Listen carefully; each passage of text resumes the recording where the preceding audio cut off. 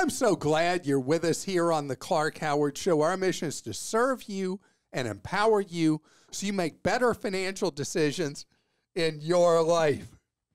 One of the best decisions I've ever made is to let you vent about what I've gotten wrong in our weekly Clark Stink segment. Over and over again, we hear from people. It's their favorite thing we do. And I'm ready to hear your beefs. Also in today's show, or if you're a vegetarian, your vegetables. I don't know. What would you say to that? Oh, no, that's going to generate Clark Stinks now, isn't it? Also in today's show, I need to talk about some new ways for you to save money on your air flights. I keep getting question after question about the sticker shock people are experiencing looking for airfares right now. And I've got some advice that may help. Can't say will help, may help. But without further ado, it is time to hear how stinky I am. All right, you ready for it? I'm ready for it. Okay. I just wanted to point out what I think is an error of omission. You answered a question about travel cards. It was a family of 4. A husband wanted to get an airline card. You pointed out a lot of bonuses and why you would get the Capital One Venture X card, but you missed probably the biggest advantage of getting either that card or the Chase Sapphire Preferred. If you get an airline card, you have to spend your accumulated miles on that airline. You are locked into Delta or United, for instance. If you get a card that has transferable partners, it totally opens up that window. You can transfer your miles to use on many airlines, depending on availability and what makes the most sense for your travel. I would never advise someone to get a dedicated airline card. It's much too restrictive. Linda. Linda, I appreciate that very much. And you are so on the right path. Being tied in to the Delta, American, or United kind of thing is so restrictive, particularly where they can wake up any day and decide to devalue the points, which they all have repeatedly done. And the value of being a free agent with the Chase Sapphire Reserve or the Capital One Venture X is well stated. The exception, if somebody lives in a hub city for American, United, or Delta, there's real value for people in that hub having an airline card tie-in with whichever airline is the monster in that market. And so that would be the exception. But somebody who lives not in a hub market, you're completely right. This is not a Clark Stinks, it's a Christa Stinks. What? Yeah, there were actually several people who wrote in about this one. When discussing a caller's Turo experience, Christa asked Clark if he had seen Ferris Bueller's Day Off, to which Clark said, where they took the friend's dad's Ferrari or something. And this is when the blasphemy occurred. Christa wrongly corrected him, saying Porsche and not pronouncing it right, but that's Porsche. For another Clark Stinks. Haha, yes, Porsche. Clark was correct. The car was a Ferrari 250 GT California. My beloved 80s movies are being soiled, and I must not stand for it. Greg. Thank you, Greg, and many others who corrected me. So I've never seen the movie except little teeny clips, and I was like, I thought it was a Ferrari. I had a friend. I think the reason I did this is I had a friend growing up, and her dad was obsessed with his Porsches that he worked on all the time. Very similar to the dad in the movie, I have to say. So I think I just did that. Okay, Clark, you don't stink, but sometimes when you're telling people how much they can gift each year, $17,000 per person for 2023, you imply that any gift over that amount will incur gift tax. This is misleading because very few people will ever incur gift tax since the amount that is exempt is many millions of dollars. Well, you should say, did they say how much the exemption? $12,920,000 in 2023. I wish I had that problem. I think I've heard you mention it this or once or twice, but not as often as you mentioned the annual exclusion of gifting. In case you can't tell, I'm an estate planning attorney, Jessica. Jessica, thank you. Okay. So why isn't I just talk about the 17 grand and generally don't talk about the enormous exclusion from estate tax? Is because estate tax has a springback, and depending on who's in power when the current estate tax expires, it springs back to an old amount, which is a tiny fraction of the 13 million approximately that it is now. I just call it 13 million, but you gave the exact amount, 12,920. So that's why I generally leave that out, because you never know what is going to happen with the future Congress. But we do know that you can give that 17 grand, no ifs, ands, or buts. Clark, you stink more than the carton of milk I left in my backpack when I was 11. You recently had a segment about rolling over past employers' 401ks. You failed to mention people who work for the federal government and have a thrift savings plan, or TSP. They should keep their money in that account and roll over the old 401ks into that account. You can keep rolling 401ks into the TSP long after you separate from the federal government. The TSP has the lowest fees of any account out there, even better than your favorite trio, Vanguard, Fidelity, and Schwab. Years ago, my mom made the mistake of rolling over her TSP funds into a high-fee account.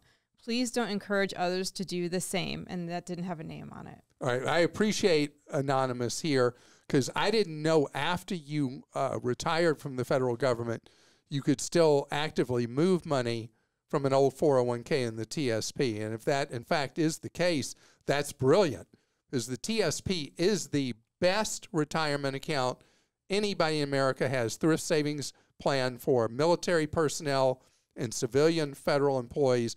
It is great, great, great, great, great. I don't know why, on the other hand, employees of school systems have the worst retirement plans in America, called 403B plans. If you look in the Pictionary, you see a pile of stinky garbage next to the phrase 403B. TSP, on the other hand, is the best there is. Clark, you stink like a gas pump overflowed. You talked about how awful gift cards are. I purchased gift cards for retailers from a Kroger supermarket when they offer 4 times gas rewards with my Amex Blue Cash Preferred card that gives me 6% cash back. With a $250 gift card purchase, I get $1 off of a gallon at Shell or Kroger gas stations. So not only 6% cash back, but about 25% off of my gas. Still love listening, Larry. Larry, thank you. And I don't know if in Kroger, if the gift cards are on one of those display racks that are not behind a counter. They are. At least I've seen them. They are on a display rack. I mean, yeah. That's where this danger has been. And so far, obviously, it's been so good for you, Larry. You haven't had a problem. This is not a Kroger-specific problem. This any retailer, convenience store, any drugstore that has these gift racks out in the open. Criminals have figured out how to defeat the security systems. And what they do, in short, is they take those cards off, they take them out the door, unvalidated, unpurchased. They then get the codes off the back. They put them into these computer programs, these illicit computer programs that are available. They then cover back where those secret codes are, go back in the store, put them back on the shelf. You buy the gift card to give someone as a gift, and what happens is their program has found that card's been activated. They empty it before your gift recipient can use them. You stink worse than a backed-up toilet after Game 2 of a Twilight doubleheader at Kaminsky Park, a.k.a. Sox Park. Ooh. There are other outstanding EVs, such as Subaru's Solterra EV and the Hyundai Kona EV. They get outstanding customer reviews and match the range of Tesla. Listening to your podcast, you would think Tesla was the only EV maker. Please stop being such a Tesla fanboy. Love the show, Sean. Sean, I love what's happening. And particularly Kia and Hyundai are out in front of all other traditional automakers in handling the transition to electric vehicles. And they're going to have a ton of great ones coming in the market. And I apologize if I've had too much of a Tesla focus. Clark stinks like crab guts stewing in a hot garbage can for a week. My gosh. I've listened to Clark since before the internet and love his advice, but his complaints of the big monster mega banks fall short. At least call it right. Giant monster mega banks. What you're paying for with mega monsters is local branches everywhere, and sometimes you need that.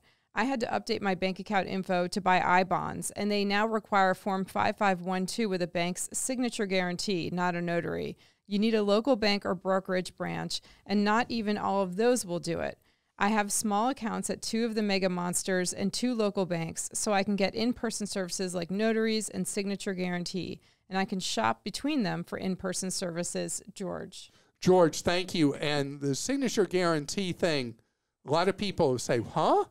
I've actually had that problem before because I don't do business with traditional banks, and it is a hassle to get those signature guarantees, and that is a very valid point of an advantage of using a giant monster mega bank. I don't understand your reasoning behind your infatuation for HSA accounts. There are very few people that have eligible HSA health insurance. Most people are better off maximizing their Roth contribution. Healthcare costs are generally not taxable regardless of whether you use money from an HSA account or credit card or cash. Pam. Pam, thank you, Pam. So the HSA, you're right. Most people are not in a position, even if they have an HSA eligible plan, they're not in a position to do what I recommend. That's generally for entrepreneurs who have good cash flow, or people that are higher end of the pay scale at an employer that offers an HSA eligible plan, because the HSAs have this triple tax benefit where a Roth IRA has a double tax benefit. The HSA, health savings account, you put money in tax-free, it grows tax-free, and you spend it tax-free. A Roth 401k or a Roth IRA, you put in after-tax dollars that grow tax-free and you spend tax-free. So it's the triple tax benefit of the HSA that makes it potentially superior, but it is for a sliver of Americans, not for a wide slice of the pie. I just listened to the episode with the person who went to Memphis, Tennessee and got a $90 parking ticket for a 10-minute expired meter. One thing I thought you should have mentioned was that they should have complained about it. Write a letter telling about their experience with bad parking in Memphis to several different places: the members of the city council, the mayor's office, the parking department, the Convention and Visitors Bureau or Tourism Bureau, the local newspapers and TV stations. Also, make sure to contact the businesses you went to and others. Go to their Facebook and Twitter pages and let them know that you enjoyed the city and the people and the businesses you went to, but because of the parking fees and hassles that you will not be back. And that's from Richard. Richard, thank you. $90 for the expired meter obviously is crazy. It was offensive. And I talked about how cities should have, they have the technology now. They know when somebody didn't pay a meter at all, didn't pay for their parking at all, or expired. And I'm a big believer there should be 2 fine levels for that: a lower fine when you just went past the amount of time you paid for parking. It's a gotcha to charge the same fine for somebody who didn't pay at all versus somebody who just went past the time. Yes, you're right. If the $90 bugs you enough and you have no other way to do it, you do guerrilla marketing, complain on social media, you write key officials, and Convention and Visitors Bureau, great place to complain to. And you may bring about change. You may do something that gets you back your $90. Most people aren't going to go to that level of effort. I really value your advice on personal money matters. You stink in promoting football. Football causes many brain injuries and orthopedic injuries. It is brutal and glorifies violence. I'm from Pittsburgh. Terry Bradshaw, Steelers quarterback with 4 Super Bowl rings, has said that if he had sons, he would not have permitted them to play football. I think high school football is child abuse. Nick. Nick, many people who play professional football or did play will not allow their kids to play. And there's a lot to be said for having people at a younger age only play flag football. Football is not the only sport that is having problems with CTE. CTE can only be properly diagnosed in an autopsy after someone's passed away, but the symptoms are pretty clear. And contact sports, this is an issue. It's something any parent of any child who plays lacrosse, plays soccer, obviously plays football, any high contact sport, this is obviously a concern. And I hear you that I do, in fact, love football so much. And I do wonder about my love for it because of the lifelong injuries that players can and do suffer. I'm glad that they're starting to, for the head injuries, like they have such sophisticated helmets now that can even tell you like where injuries are, and just they're getting better and better, which is good. So, and I saw a high school using an experimental helmet that their state regulatory for high school sports does not allow to be used in competition yet, but it has these rubber triangular things, spheres all over the helmet, yeah, that greatly, in addition to the padding inside, outside, reduces both the impact of being hit by that player and reduces the impact to that player. Okay, Clark, you smell something fierce. Recommending that people do not update printer firmware is dangerous and plain wrong. While it may seem like a way to fight back against printer ink DRM, it may also open up your audience to cyber attacks. Printer vulnerabilities can be used to potentially gain access to all other devices that are on the same network as the printer. Not updating your printer firmware could also mean your printer does not receive critical bug fixes. While I understand we want to bypass printer ink DRM schemes, not updating your network-connected devices should never be the recommendation. Leon, and he gave some links to examples of where this has gone wrong for people. Okay, Leon, I appreciate that, and that's an angle that I have not considered. I actually don't use network on my printer. I plug in an old printer cable for mine. I may be the only person left in the world who still does that, but I appreciate that, and that's a vulnerability, a factor that I had not considered. I just despise what Hewlett-Packard and other printer companies are doing, hiding behind a law for an entirely different purpose, using it as a DRM, digital rights management thing, to prevent you from buying ink where and how you wish. And it is thievery, highway robbery. That's right, Hewlett-Packard. I said you're a thief in what you're doing with DRM. And if you ever want to come on the podcast and share why I am wrong and why your practice of selling ink at a price that is beyond imagination, if you want to do that, you are welcome to do so.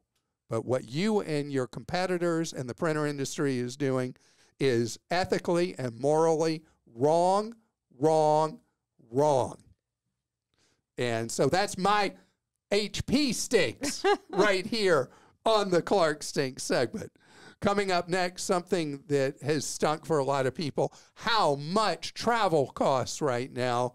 So we're going to talk about little things you can do to bend that fare. So people are having to pay much higher airfares on average now than they were in the past. Airfares are up like 20%, like period to like period. And the airlines are just smiling because you got the Boeing problem, you know, where Boeing had the scandal with the MAX aircraft. So deliveries are way behind on that. And then they've had the problems at Boeing with design or manufacture of the 787. And that has led to extremely delayed deliveries on the 787. And Airbus has had problems delivering the 320s and the 321s because of a problem with the plane, not them, but the engine manufacturer delayed on delivering the engines, and on and on and on. And then the extreme pilot shortage right now that the airlines are facing. So airlines that normally, as demand has been rising, would have normally increased the number of flights. They're lacking the planes, they're lacking the pilots. And so what happens with supply and demand? The demand is so strong, the supply of seats not growing to accommodate that like it normally would, and something's got to give, and it's pricing signals. The software the airlines use so sophisticated, and so it just runs the fares up. And it's been shocking lately for last-minute flights how unbelievably expensive they are. And the airlines generally are using a 21-day rule. And you'll see this over and over again, that somebody who buys less than 21 days before departure gets their wallet just eaten up, destroyed, blown apart, any term like that you can think of.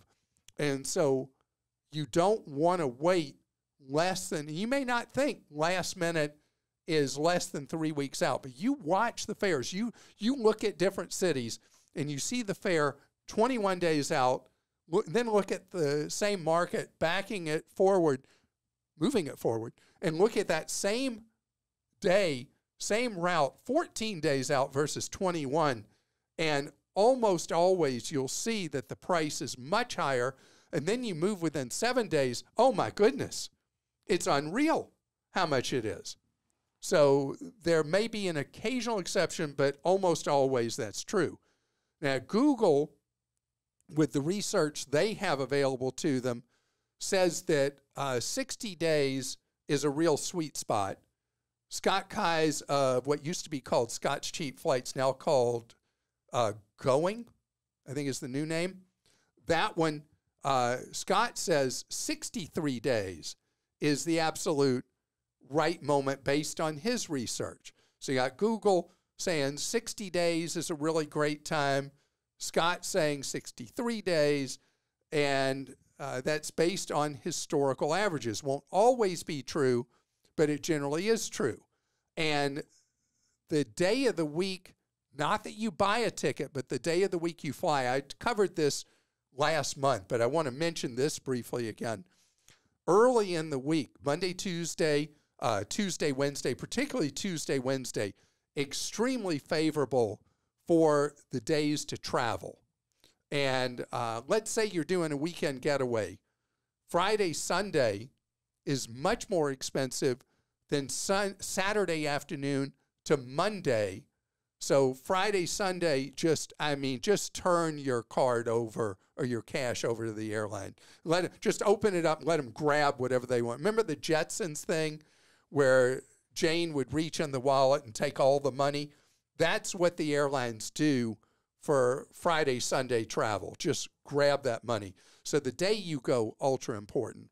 But you never know, the 63 days from Scott, 60 days from Google, no less than 21 days. But how do you know it's really right? Well, Hopper and Google both do predictive things, telling you fares are lower than normal, higher than normal, about normal.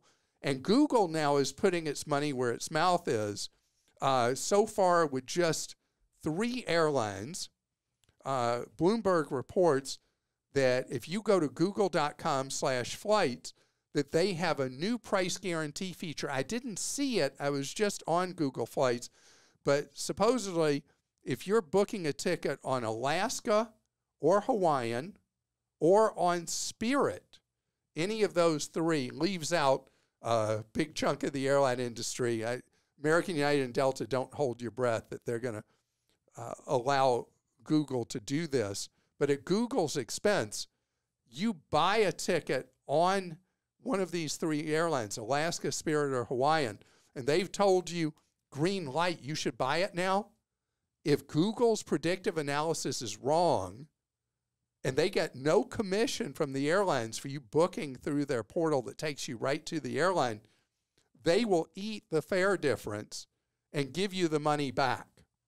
So I don't know what's in it for Google, except if they're just trying to get more traffic to come to google.com/flights. But what a amazing thing. If you see a deal on Alaska, Hawaiian, or Spirit at this point, just those 3, and they tell you buy it, and then later that fare goes down, Google automatically is going to say, here's the difference. We messed up. Our predictive analysis was wrong. So they must be really confident, Christa, about their predictive analysis. I know. That they would be willing to do that and at no cost to you, pay you that money. I guess if they turn out to be wrong a lot, like with Google, where they'll launch a product with much fanfare, and then when it goes away, it's like, what? I don't know what you're talking about. We never did anything like that, did we? It'll just vanish into the night. All right, well, I have some travel questions. This is from Richard in Florida. My wife and I are going to New Zealand in November. We haven't purchased our airline tickets yet. I keep seeing ads for getting business class seats for the price of basic economy. Are those sites legitimate? They are not legitimate. They're not crooks, but they are really in a shady category. Generally, what these people are doing is they are usually selling you tickets based on paying somebody else with frequent flyer miles to say that they're buying travel for you with the points, or they are doing something else that gets a little iffy. They are what are known in the general lingo consolidator fares, where they have a private deal supposedly with an airline to sell unofficial tickets below the official price, or sell tickets below the official price, the published price. And gosh, the problems people have with both scenarios, not worth the potential. The hazard is too high to be worth the potential benefit. Jerry in Georgia says, I booked 2 business class tickets on Turkish Airlines to Europe, to Amsterdam, returning from Dubrovnik. I also had intermediate flights on Lufthansa and Aegean and some train tickets. I was forced to cancel the entire trip, and I did not have trip insurance. Lufthansa and Aegean, along with the train system, all issued credits for future travel. However, Turkish Airlines issued a refund of about $195, I'm assuming for taxes and fees, and said that was all we were entitled to. After 2 phone calls and 2 emails, I got the same response. That's it. Acted like they did not know what a credit or voucher was for future travel. I booked all the tickets as non-refundable. I assumed Turkish Airlines had the same policy as the major U.S. and European carriers. Evidently not. I researched the European and U.S. agencies, and it appears there is no rule they have to issue a credit or voucher if I cancel. If the airlines cancel the flight, they have to issue a refund. Is there any assistance you can offer? Am I the only person in the U.S. who did not know this? Jerry, it was actually very recent that this policy started in COVID, where airlines would give you, without penalty, credit towards future travel. And it has remained common in the United States, except for buying basic economy tickets, where you buy it, you can't go, you lose the money. In your case, you were sitting front of the plane business class, and it is stunning that Turkish is not offering you the ability for a credit towards future travel and just says, you didn't go, you lose all the money. That is very, very harsh. You did not use a travel agent, but I would call a travel agent locally and ask if there is a Turkish Airlines rep in your part of the country. You're in Georgia almost certainly, since it's a departure point for Turkish Airlines. They would have on-the-ground representative in Atlanta who is available to travel agents, and just being able to send an email to that individual may be of help to you. Know, though, that policies vary by airline and by kind of ticket, and it's a terrible business practice. It always was for airlines, regardless of circumstance, to say, we don't care what happened to you. You can't go, you lose your money. Oh, we're canceling that flight. All we have to do is give you your money back, and tough, you can't take your trip. It was always an unfair balance, and it's really not a good business practice if, in fact, that is the way Turkish does business. Mr. Lynn in California says, Clark, which card is better, the Capital One Venture or Capital One Venture X card? We had both for a while, as the Venture X had a great sign-up bonus, which I used for a free airline ticket for a Christmas vacation to Germany. That paid off. I decided to get rid of it before its renewal due to the high yearly fee of $395 and continue to use the Venture card with a $95 fee. We used the Venture card for all of our rooms on a vacation to Germany. We continue to use the Venture card and just booked 4 nights of hotels for free for my wife's birthday at the end of the month. We saved about $1,500. Clark, these savings from the rewards went into our brokerage account since we didn't have to use our earned income for those rooms. Is it worth getting the Venture X card again, or should I continue to use the Venture card for our adventures in traveling? All right. So these cards, this is the companion card, just like Chase has the Sapphire Preferred and the Sapphire Reserve, with the big difference in the annual fees. So the Venture X, if you have good charge volume and you like to travel regularly, the Venture X with $395 annual fee is vastly superior with that big annual fee versus the Venture card at $95. Why? Because the Venture X gives you, for travel you book through their portal, you get $300 back right away, making the cost of the cards equal. But then there's a whole series of additional travel benefits you get with Venture X you don't get with Venture. One is you have a network of free lounges you can use around the world. So you can be on the cheapest coach ticket and you still have access to a network of lounges. That's just one example of the benefits you get with Venture X over the Venture card. So again, it's an issue of how much you travel. It sounds like from what you said, you travel plenty enough to make the $395 card a real benefit to you. The problem, they will not give you a sign-up bonus again since you've already had it. So what I would do is, if you applied for the Venture X before, this time have your wife apply for the Venture X if you decide to get it again, and you'll get another bonus. But if you apply for it, no bonus sign-up miles. And John in Colorado says, I heard your comment on Frontier paying employees incentives to charge for carry-ons. Even worse, my son was returning to college after Christmas, and his bag was overweight. Oh. Frontier is at 40 pounds versus the usual 50. The gate agent advised him to just stuff the extra 3 pounds into his backpack to avoid the $75 overweight charge. How nice. When he got to his gate, that same gate agent was out there helping check people on the plane at boarding time. His backpack with the 3 extra pounds was now found to be oversized, and he was charged $100. The agent that gave him the advice was there, but refused to step in. It seems like the gate crew was ensuring the extra charge for the baggage would occur when they received their incentive. We are a family of 6, and as a group, we fly 50 to 70 flights a year. Frontier got their $100, but lost our family as customers. Pretty short-sighted. So the CEO of Frontier was recently interviewed and said that people who try to get bags on that are not of the right size are stealing, that they are thieves. I wish I could read the exact quote.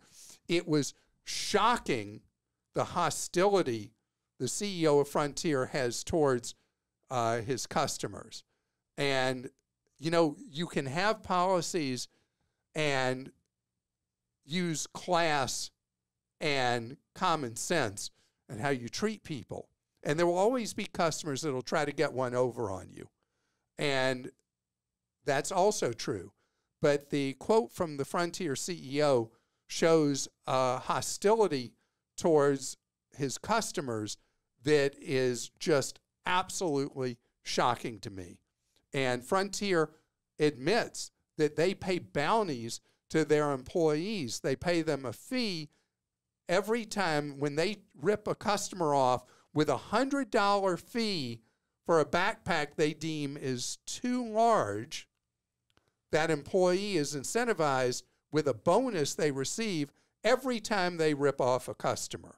You know, you can run a very solid, customer-friendly, deep discounter.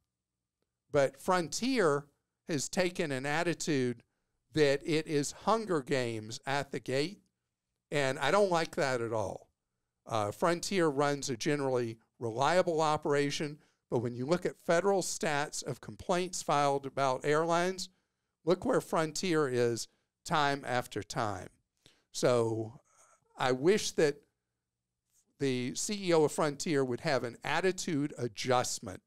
Did you find the exact quote? No, I can't find it. I was shocked when I read the quote. So I will find, I gave the gist, but it is absolutely mind-blowing what the CEO said. And, you know, I shared something you need to know when you fly Allegiant, Frontier, or Spirit, who all have very, very strict policies of the size of a personal item. And I now always, when I fly one of the deep discounters, I have a trash bag with me, because throwing away my carry-on and some of my items so that they'll fit in the personal sizer is much better than paying the $100 fee. And I only learned this because I saw a woman do this at a Spirit Airlines gate when they rejected her personal item, said it was too large. She pulled out the trash bag, put the items in it that would fit in the sizer, and abandoned the rest of the stuff and went on the flight. And that was my kind of person, because I do have a carry-on that I've done in the sizers, a little micro carry-on that fits in the sizer for all of them, but I now always have a trash bag in there if I get rejected by the gate police on the bags, and not literal police, the gate agents. And speaking of Spirit, have you seen the video, Christa, of the gate agents in New Orleans that stole somebody's possessions? No. And they recorded it on social media and were making fun of the passenger and stole his things. Wow, that was very brilliant of them. Yeah, they've all, well, because of the video, they've now all been charged. Right. They've been arrested, and they're innocent till proven guilty. Okay. But they shot video of themselves stealing this person's possessions. Seriously. Wow. Enough about the deep discounters. And I do fly the deep discounters. You just got to know how the game is played. And generally, they don't hire thieves. I should say one other thing. Spirit says they were contractors. They were not Spirit employees. And many times you're dealing with people who are not actual airline employees on any airline anywhere in the world. They may be wearing something that says the name of the airline, but they are contract workers, not employees of the airlines. They were cons. They were cons, not contractors. Thank you. And that's it for us this week. Don't forget to hit that subscribe button and share the show with someone you think will benefit from what we have to say or will, in fact, enjoy it. And have a great day. Oh, that'll cost you $100. No, it won't.